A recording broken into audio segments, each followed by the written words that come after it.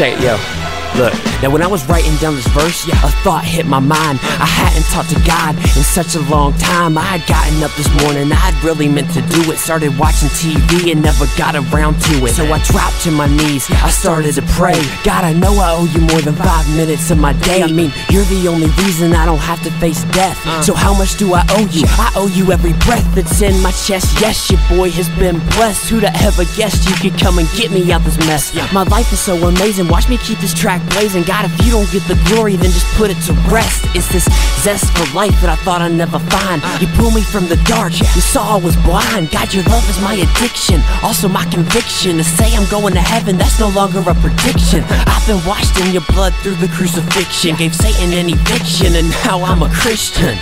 Man, that just feels good to say right there, man. Say it with me. I gave Satan an eviction, and now I'm a Christian. I gave Satan an eviction, and now I'm a Christian.